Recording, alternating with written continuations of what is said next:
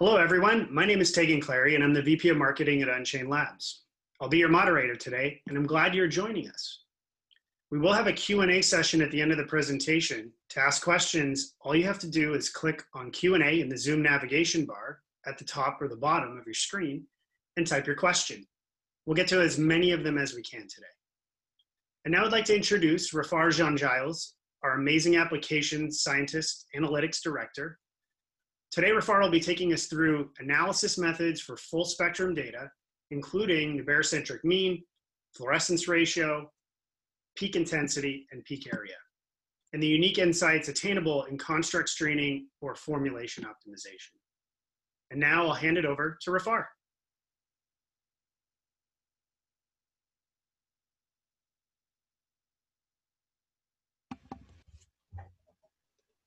Thank you very much, Tegan, for the kind introduction. I want to start by wishing all of you a warm welcome. Thank you for attending the first of a three-part series on OnCall. Specifically, during the course of these three seminars, we're going to take a close look at the power of full spectrum differential scanning fluorimetry, also known as DSF. The specific goal of part one is to introduce you to DSF, but also to prime you for part two and part three, where we'll put in full display the OnCall's exceptional ability to characterize protein stability and empower formulations development.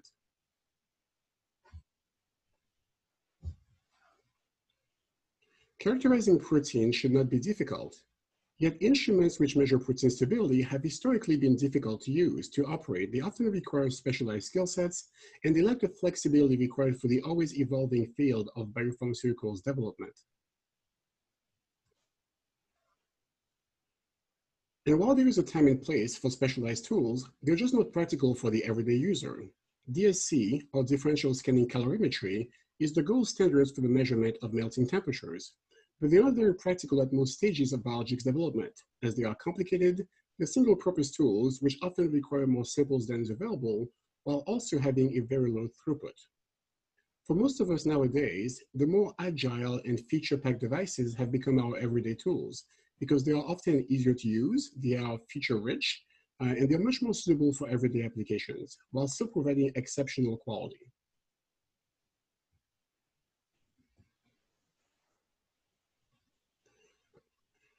The OnCall platform is our answer to the protein characterization question.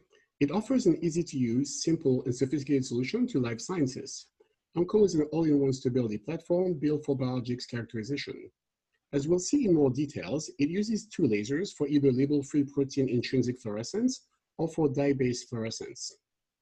With full spectrum fluorescence, OnCall opens you up to many possibilities. One can easily characterize the conformational stability of proteins while also simultaneously measuring aggregate formation. With the addition of DLS as a detector, the stability of your proteins can be fully and easily characterized. The three detectors may be used within the same experiment, while performing either isothermal runs or by ramping up the temperature to thermally stress your samples and see which ones can take the heat. One of the key aspects of OnCall is its sample holder, the Uni. The small volume cartridge holds 16 nanomolecular quartz cuvettes. The Uni is optimized for both heat transfer and for optical sensitivity. Its design allows you to run anywhere from one sample at a time or up to all 16 cuvettes in each Uni. Any cuvette that isn't used may be used in future runs. And since each cuvette is individually compartmentalized, another benefit of the Uni is that it eliminates the possibility of cross-contamination.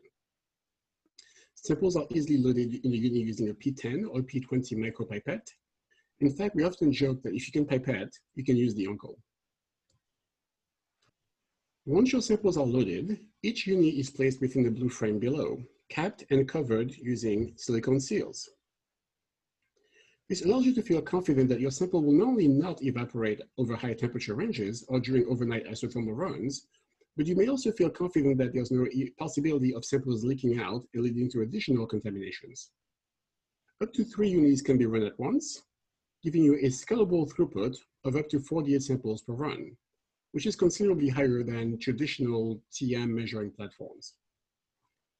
In fact, here's a fun fact. Since the sample holder is completely sealed, users routinely load their samples and stress them outside of the instrument using an oven to heat them up, or by freezing them, for instance, and doing freeze-thaw cycles, and then they periodically return to the OnCall to measure their stability using the exact same samples with which they began the experiment. That is something that is only possible using the UNCLE platform. The technology by which UNCLE measures stability is Differential Scanning Fluorimetry, or DSF. DSF gets its name from the related technology DSC, and just like DSC, we're using heat to stress the sample, allowing one to rank order their resistance to heat. That is where the similarity ends. In DSF, the readout is fluorescence, which can be intrinsic, relying on the protein's inherent ability to emit light, or it may use dyes to facilitate the characterization. In principle, DSF uses a laser to excite the samples, and the emitted light is measured. As the temperature increases, the sample itself undergoes a physical change which results in a change in the emitted light, and that is what we collect and characterize. When it comes to DSF, UNCLE really raises the bar. The platform has 3 lasers, 2 of which are the focus of this presentation. The 266 nanometer laser, which is used for the measurement of the intrinsic fluorescence of proteins, and the 473 nanometer laser, which is used for the measurement of the extrinsic fluorescence of molecules with dyes. As the samples are read, all of the wavelengths are scanned and collected simultaneously using a CCD spectrophotometer, allowing you to capture a full spectrum at once, just like your smartphone captures a full color picture with every snapshot.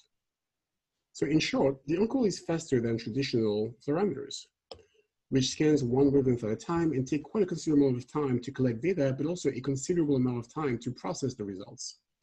Some folks try to get around this time limitation by only using 2 wavelengths. We'll see exactly why a full spectrum fluorescence is much more better. UNCLE is also much more sensitive. It has been optimized for UV and fluorescence applications. And since we collect a full spectrum, you get all the information on the stability of your samples all at once. UNCLE's DSF technology is particularly well suited to look directly at the changes in the microenvironment of your protein. Let's start with the characteristic spectrum here that we see for a protein at room temperature, here in blue. The spectrum has a distinct intensity and specific wavelength at which the maximum intensity occurs. As the protein is heated to 65 degrees and subsequently to 75 degrees, the tertiary structure is disrupted and the core of the protein becomes exposed to the aqueous polar environment of your buffer. As the microenvironment within the core of the protein is changing, we see that the intensity decreases, but also the location of the maximum wavelength also begins to shift. If that shift is to the right, it is commonly called a red shift. If that shift is to the left, it is routinely called a blue shift. While red shifts are very common, the particular behavior of a protein that is undergoing unfolding is not only impacted by the protein structure, but is also a factor of the composition of the buffer. It is not unusual for the spectrum to change. In other words, you may see a protein in a given buffer undergo a red shift. If that protein is placed in a different buffer, it is possible to see it undergo a blue shift. And so the only way to truly know what's going to happen is to do the experiment.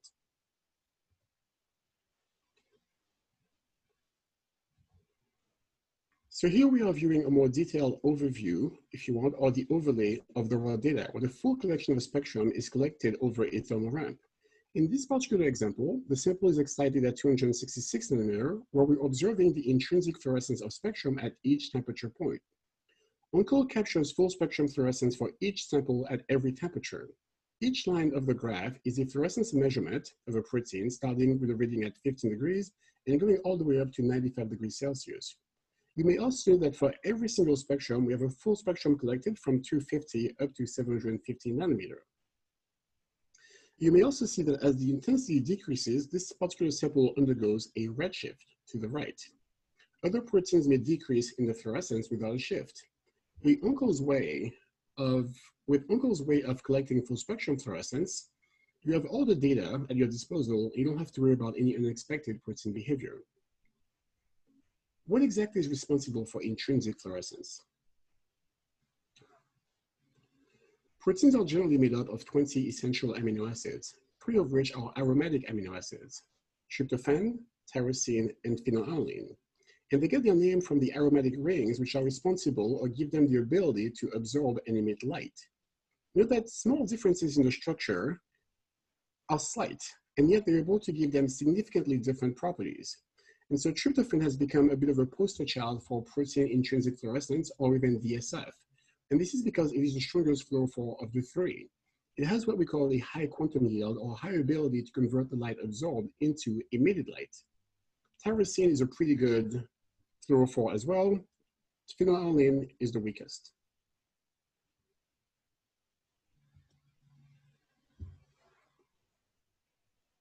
More than their relative strength as fluorophore, each amino acid has a unique absorption and emission profile.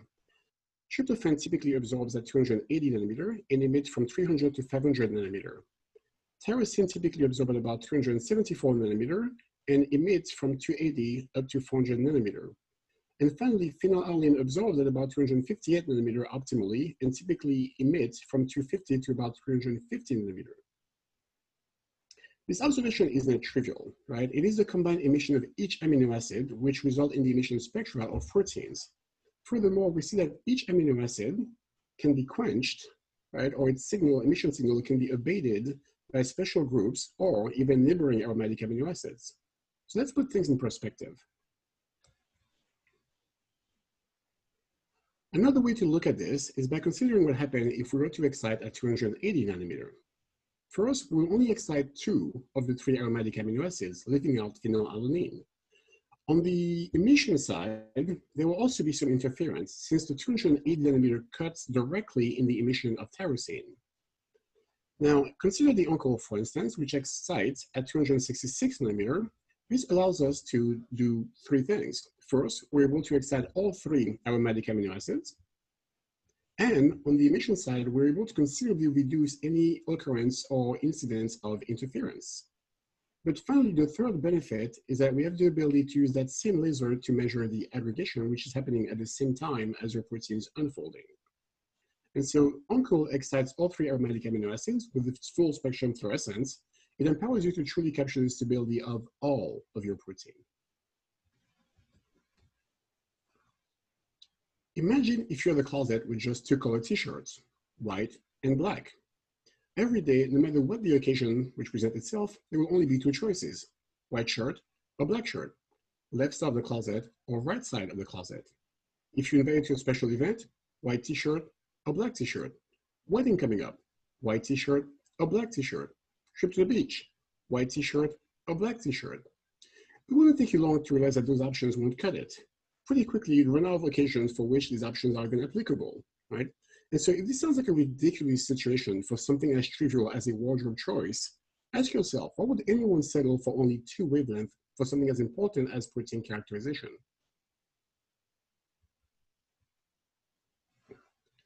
It is good to have options. So Uncle offers 4 built-in analysis methods: the barycentric mean, or the BCM, the integrated intensity, or the area under the curve method, the fluorescence ratio, which is typically the ratio of the intensity at 350 nanometer to the intensity at 330 nanometer, and finally the peak height.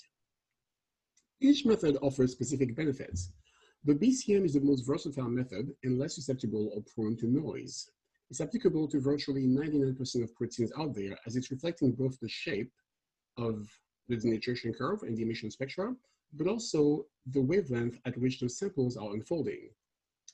The area is also well matched for samples which do not undergo a shape, such as smaller proteins like BSA or cytochrome C, as we'll see. The 350 and 330 nanometer ratio fluorescence assumes that tryptophan is the only or primary aromatic amino acid which make up your protein. It is really popular because it's fairly easy to interpret, but the problem is that it works really well for only some proteins, such as IgGs, for instance.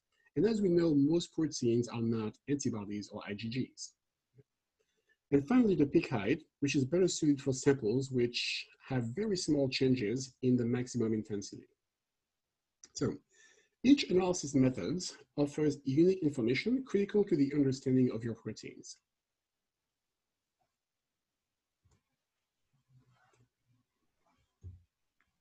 So what we are viewing here is the exact same data set automatically processed in 4 ways. Uncle gives you options. So this approach leverages the full spectral range to get as much information as you can. And as we'll see, it allows you to adapt to various types of proteins or formulations as the focus of your lab may change. A special word must be said for the barycentric mean analysis method. It combines the benefits of methods more sensitive to changes in the fluorescence intensity, but also changes in the wavelength, allowing for a data dense and a smooth denaturation curve. The output of the BCM is a center-weighted mean wavelength of the emission, which you can see here on the y-axis. Unlike other methods, which are only suitable for some proteins, this method works for the majority of proteins. And so for this reason, it is the default method on the Uncle platform. However, because we give you options, users can easily toggle to the other methods which are generated in parallel. Now that we have a good fundamental understanding of DSF and full spectrum fluorescence, let's look at some examples which will go to show you why one needs full spectrum fluorescence.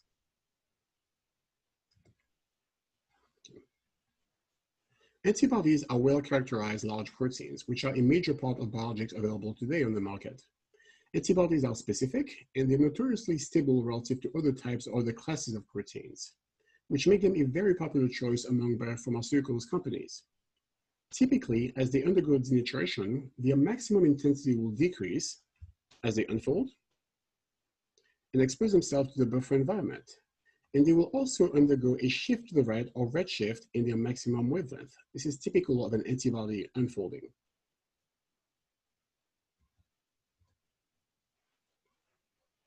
As previously noted, the BCM method is a perfectly suited method to characterize antibodies. Following the denaturation curve, one can easily distinguish the native or the flat initial portion of the curve, the midpoint or transition, which is the fastest changing section of the curve, and finally the end of the transition. Another benefit of DSF is a simplification of the analysis. There is no need for buffer subtraction or complex statistical methods to do analyses and fit your results in order for you to simply calculate a TM or a Tonset. With Uncle, TMs and Tonset are automatically calculated, where the software simply takes the first derivative or the differential of the denaturation curve itself. And then at every inflection point, a TM is assigned. And then we use an edge function to determine the actual Tonset. Very simple, clean, and accessible to the user. In the example above, for the sake of simplicity, we are only showing you one melting temperature. Note that the Uncle can assign up to 4 TMs automatically. In addition to showing 4 TMs, the Uncle may also calculate the average, percent CV, and standard deviations for any replicates present in your data set. Okay. While one method gets the job done, Uncle goes above and beyond. Users have immediate access to all 4 analyses of their data. Note that while the TMs may be similar, the different ways of visualizing the data can help us distinguish constructs and formulations. The 2 lower analysis methods, area and peak height, may be used to look at the effect of conjugation on the potency of proteins. For instance, a sharp initial decrease in the intensity may be indicative of the effect of the conjugation on the hydrophobic moieties or portions of your protein. Enzymes, for instance, may be characterized by the area method. Now let's take a look at another class of protein. Bovine serum albumin, or BSA, is a common globular protein. It is a serum albumin derived from cows. It is often used as a protein concentration standard in lab experiments because it can increase the signal in your assays. It doesn't have an effect in many biochemical reactions, and it is fairly inexpensive, and for those reasons, it is extremely popular. It also functions as a cell nutrient, and it's able to stabilize enzymes during restriction digest. So with these vast number of applications, BSA, for obvious reasons, is ubiquitous in just about every lab. And so the ability to stabilize proteins is believed to be primarily via hydrophobic interactions, even without denaturation of the BSA itself. And so if we were to thermally denature BSA on Uncle, we see that the protein undergoes a decrease in the intensity, but now we actually see a blue shift. Let's take a closer look.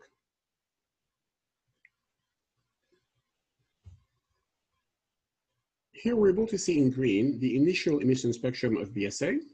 As it undergoes denaturation, the intensity decreases, but we also see a shift of about a few nanometers to the left. The question now, of course, becomes, can Uncle handle blue shifts? Yes, of course it can. Uncle offers many options. On the left-hand side, we can see the BCM analysis method, while the actual curve appears to be decreasing. This is typical of blue shifting samples, and Uncle can readily calculate the melting temperature, as can be observed here. On the right-hand side, we have the area analysis methods, and it is also no challenge for the Uncle, as the intensity is decreasing. It is a suitable method for the assay, and you may also know that the TM, or melting temperature, is also easily generated.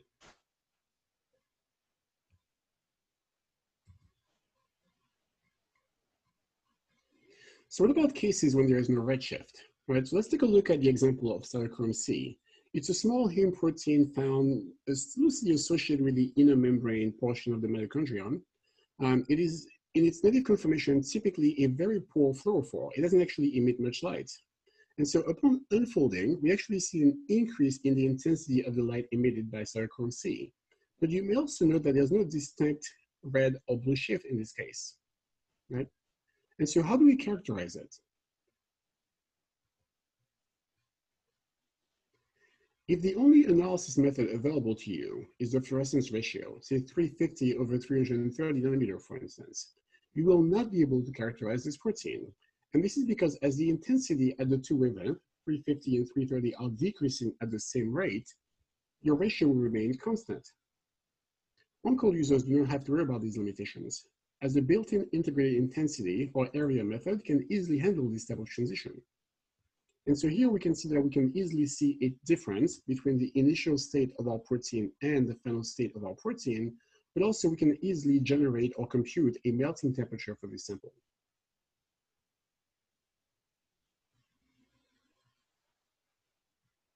What about the extreme case of samples which do not contain any tryptophan at all? And so here, you're viewing the overlay of the spectra of samples which essentially only contain tyrosine, right? And so the example here is a very small 6 kilodalton protein whose sequence basically indicated that the only aromatic amino acid present was tyrosine. And so as we can see, the maximum emission is nowhere near 330, right? Or even 350 nanometer or so, but rather it's close to 305 nanometer. And so the area can be used to characterize the sample. Right. And so as you can see in the example here, the TM is easily computed, and there are multiple TMs. We're only, again, for the sake of simplicity, showing you one, but you can see that there are multiple inflection points generated. And again, the uncle is exceptionally flexible, and therefore that sample itself is no challenge for the uncle. And therefore, for you as a user, that makes it much more easier to characterize just about any protein which may come across your bench.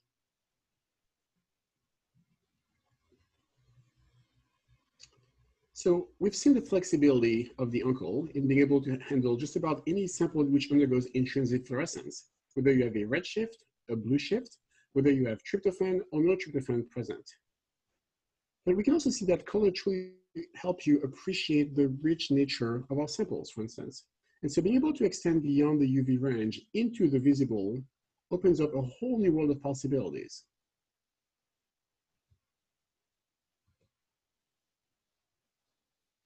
We've seen the power of UNCLE when it comes to tackling intrinsic fluorescence, regardless of the proteins. UNCLE has its full spectrum fluorescence, allowing it to easily extend into the visible range. The UV visible spectrum refers to two distinct regions of the electromagnetic spectrum.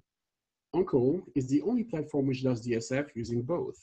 Intrinsic fluorescence primarily occurs in the UV range of the spectrum, typically under 400 nanometer, and the extrinsic fluorescence typically occurs in the visible region or the colorful part of the electromagnetic spectrum above 400 nanometer, and on UNCLE up to 750 nanometer. This allows us to use dyes to characterize our samples. So dyes are non-protein molecules which absorb light and re-emit them at a longer wavelength. They are often used in the fluorescence labeling of biomolecules, and they can be smaller or more photostable than fluorescence proteins. And so for those reasons, they're extremely popular. They're often used to also label proteins which don't have the ability to fluoresce or to have any intrinsic fluorescence. And so they may also serve as a probe to identify and tag sections of a sample. They may also be highly selective and only bind to certain amino acids if they are reduced, for instance, or to nucleic acids if a cell is active or undergoing division, right? And so the possibilities are really endless. What we are seeing here are three examples where we have CPRO, which is commonly used to characterize proteins which don't have any intrinsic fluorescence. We also have fluorescence, which is a common tracer or used as a probe, if you want, in many biomolecular applications. And finally, we have cybergold, which is a dye which binds nucleic acids, but cannot travel across the membrane. As such, it can be used to detect when nucleic acid is actually released into the media. So it's really useful and powerful to be able to leverage the power of a dye to better understand their proteins or even other molecules. Let's see examples of that. So for those particular applications, Uncle uses its second laser at 473 nanometer. It's able to excite the appropriate dye, and then the collected emission spectra in the region from 500 to about 650 nanometer or so are characterized.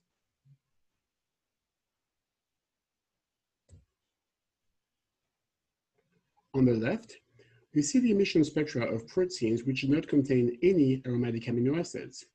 Aside from the two laser peaks, we see no signal. 266, 473, these are the lasers. Otherwise, in the intrinsic region, we see absolutely nothing. By adding CPRO to this sample, we're able to excite it at 473 and collect a generous amount of data in the visible region of the spectrum. And as an Uncle user, the same trusted platform used for intrinsic fluorescence may also be used for extrinsic or dye-based fluorescence. The same sample requirement, so you're still only using 9 microliter of samples, the same software and the same partner in Unchained Labs to support you along the way.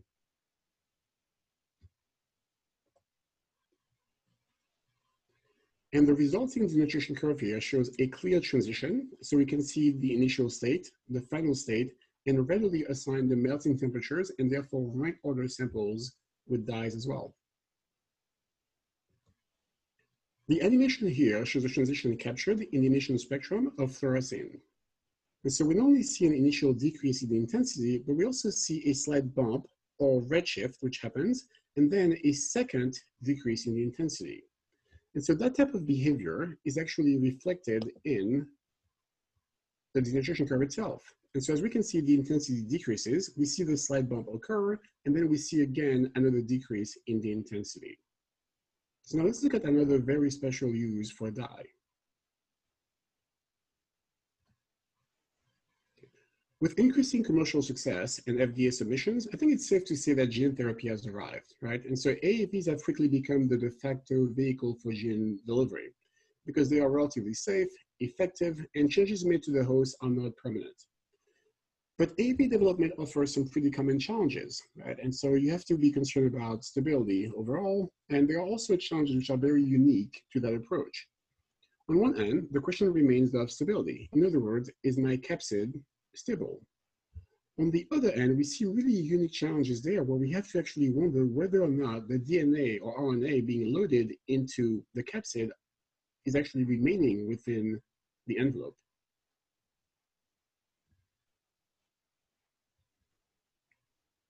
To that effect, two models have been brought forth and are supported in the literature. One model shows that it is possible, right, for nucleic acids to be ejected from a capsid while the capsid itself remains whole. Another model suggests that it's possible for the actual capsid itself to first fall apart, and as it's disintegrating, it's going to then free up or liberate the nucleic acid and release it into the medium. Both pathways to genome ejection have been documented in literature. And so for the user, for the researcher, for the scientist, it will be extremely useful to be able to assess which one is taking place, as it may inform you whether your capsid is actually stable or whether you have other phenomena impacting your ability to have a fully packed capsid. There's one limitation. Nucleic acids are extremely poor fluorophores. In other words, they have really, really low quantum yields. And therefore, we have to rely on dyes to fully understand what exactly is taking place around them.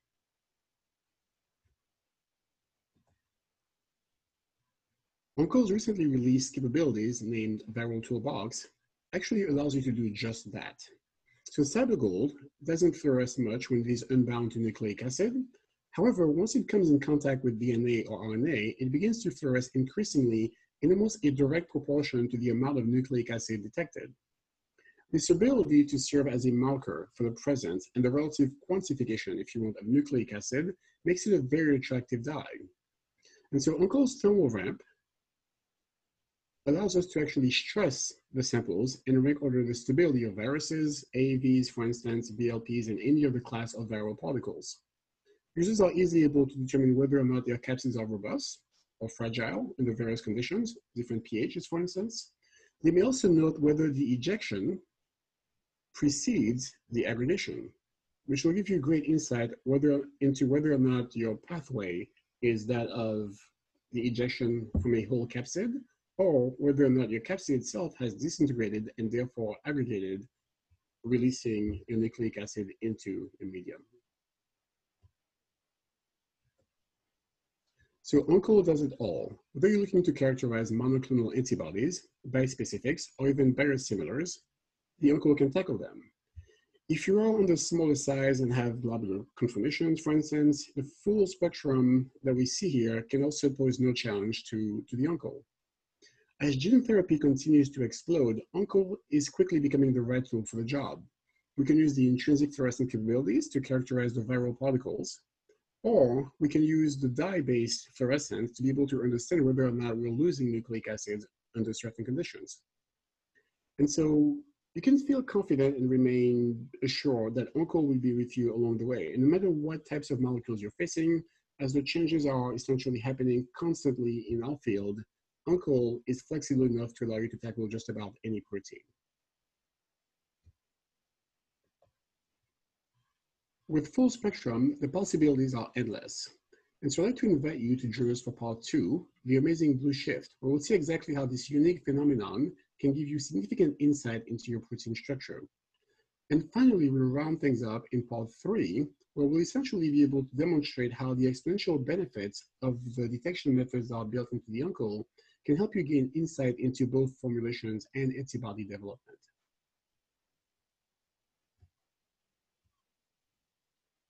With that said, I'd like to thank you for joining us today and welcome any questions that you have at this time. Thank you.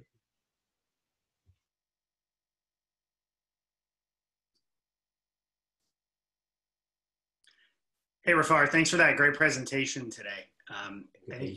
Great job.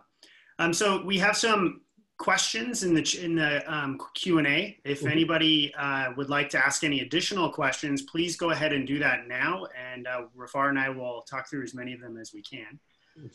Sometimes Zoom does some weird things, so just apologies to everybody for tiny Rafar. Rafar is actually a really big guy, so it was funny to see how small he was in the corner there. Sometimes Zoom does some strange things to us. So Rafar, let's jump into some of the questions. Sure. First one, can you remind us of the wavelengths of the lasers in the OnCall system and the range of wavelengths that it uses? Sure, absolutely. So the OnCall has 3 lasers. So one's a UV at 266 nanometer. And so that's the one that we use for intrinsic fluorescence. And so that's the one that will excite your tryptophan, your tyrosine, and your phenylalanine. We also use that one for your temperature of aggregation for smaller particles or lower concentrations. It's much more sensitive. The second laser is at 473 nanometer. That one is used for dye-based or extrinsic fluorescence. And so the so-called cybergold that we saw there, the CPRO, for instance, and other types of dyes which get excited in the blue can be used there. And that's the application for that one. And we'll collect the spectrum typically from 500 to 650 nanometer in the visible region. That second laser may also be used for the temperature of aggregation using larger particles or higher concentrations. It's much more better suited for those. There is actually a third laser in the OnCall. It's at 660 nanometer. That was not the focus of the talk today, but if you join us for part 3, Kevin will actually discuss all 3 of them and the benefits of those 3 detection methods. That one is used for DLS, but we can also actually measure a temperature of the unfolding, if you want, based on the change in the size of your samples, as well as the temperature of aggregation using DLS as a metric or an observable for that change. The spectrum itself is typically from 250 to 720 nanometers, so it's a full spectrum for every measurement, and that raw data is completely available to you as a user. You can actually right-click and export everything to Excel pretty easily. Okay, great. Thanks, Rafar. Okay, next question here, Rafar. So you say that you collect full spectrum. But I've heard that when people do CPRO measurements, the TM doesn't always match. Do you have any comments on that? Sure. And that's actually the benefit of the OnCall, right? So if you think about intrinsic fluorescence, you are measuring directly what's happening in the microenvironment around those aromatic amino acids that we talked about. CPRO is a dye-based measurement, And while it's useful in cases where you have no aromatic amino acids, it's also non-specific, right? And so what it actually does is that it binds to the non-specific or the hydrophobic moieties or parts of your proteins. And so for that reason, there are artifacts of that measurement. And occasionally the TM is going to be a little bit off as a result of it. And that's the reason why, you know, the uncle is so great. If you can essentially use a UV-vis to measure your protein concentration, right? It means that it has aromatic amino acids, and therefore you can use the uncle without any dye. And that's the other benefit there. Okay, another question for you here, Rafar, in the queue. Is there a way to customize or tweak the sensitivity of the processing software which assigns the TM values? Yes, we absolutely can. So by default, that value is about 10%, but the threshold can be adjusted. And so there's a specific algorithm, and without going into too many details, we take the first derivative of the curve and we assign TMs at the inflection points. There are additional QCs built in to prevent the assignment of artifacts, right?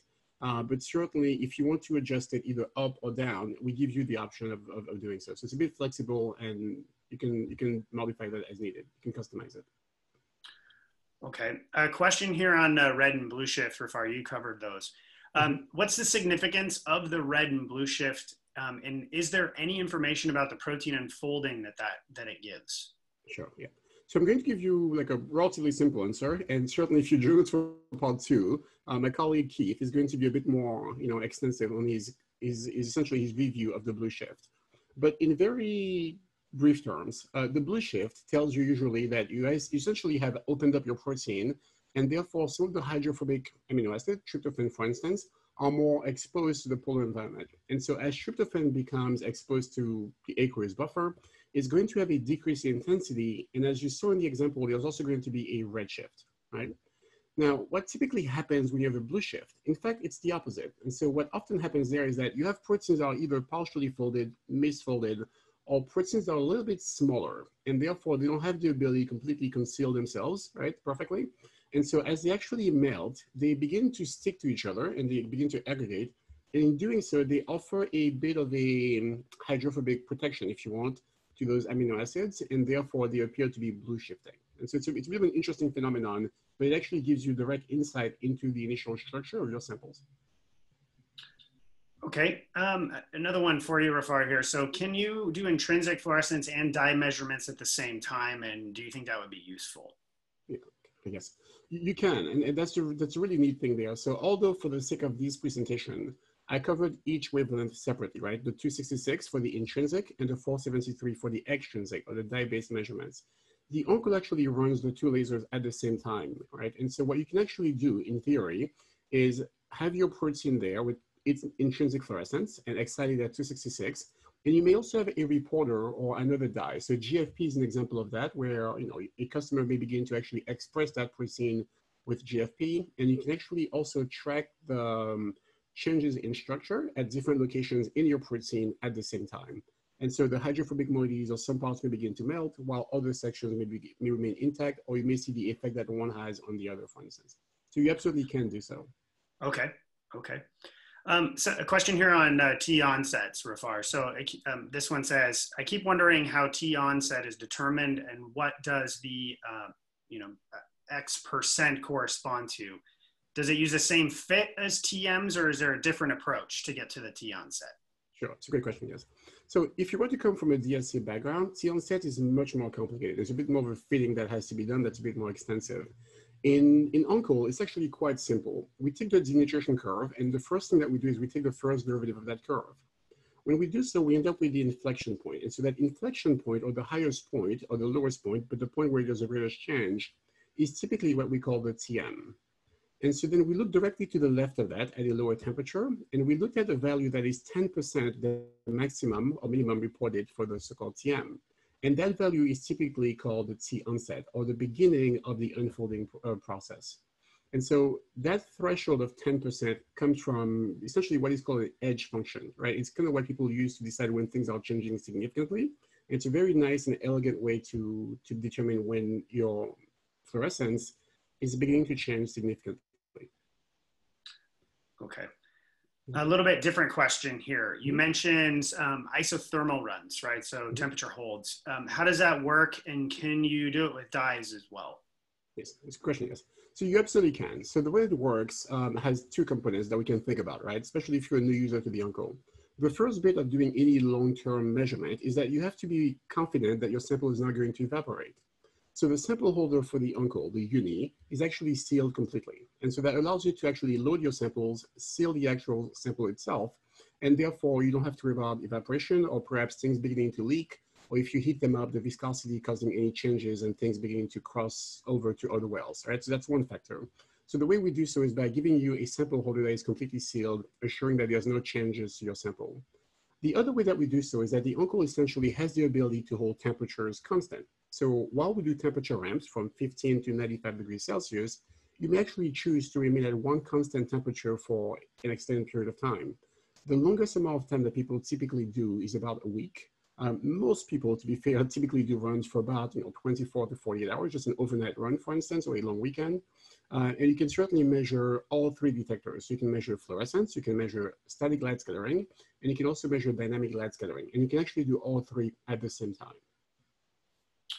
Okay, Rafar, there are a few questions that are kind of related to this, so I'll try to ask them as a package here for you. So there's a question about how does it work for multimers or for potential samples that are aggregated already before the run? And I think you can probably elaborate. You didn't talk about the light scattering technologies as much, but maybe you can elaborate on your experience with using the fluorescence techniques, but on samples that may already have some aggregation or that are already into a multimer type form. Sure, that's a good question, yeah. So if you have a multimer, right, essentially what we measure is the ensemble measurement. So what you are viewing is the contribution for all of the samples. However, when you have a protein that's properly folded, we typically expect it to have a maximum wavelength as close to 330 as you can. And that's because tryptophan is so dominant in its contribution to your signal. If you have a sample that is aggregated, that aggregation is going to have an effect on your fluorescence. And so it can actually mask it a little bit or it can influence it. But it's also independent of the fluorescence. And so the beauty for us is that while you may have a sample that is aggregated, you can independently measure it using the SLS or the DLS and confirm that the colloidal properties, also the aggregation properties of your samples have in fact changed. But you can also still monitor the changes in the actual structure, specifically the microenvironment of the unfolding, right, as you do so. And so again, the advantage of this platform is that those three detectors are running concurrently, right? And so if you do a measurement on one sample, you are going to get 8 data points using only 9 microliter of sample, which is beyond what anyone else can give to you right now. And then the other benefit of that is that as each of them are monitored, you may look for correlations between each of them. In other words, is the actual unfolding of one of the monomers or the components of the protein responsible for the aggregation? Is the aggregation happening because that sample is simply unhappy in the condition and therefore it's self-associating but remaining folded? You can actually tell that using the Uncle, or are there other factors at play there? And so again, if you join us for part 3, just a free plug, but if you join us for part 3, my colleague Kevin will actually discuss the benefit of leveraging all 3 detection methods at once. Okay, great. Hey, Rafar, I think this will be our last question just due to time here for today. But are there any chemicals that might interfere with the results or sample conditions that people should be aware of using the Uncle system, or can it handle pretty much anything? Yeah, that's a question, yeah.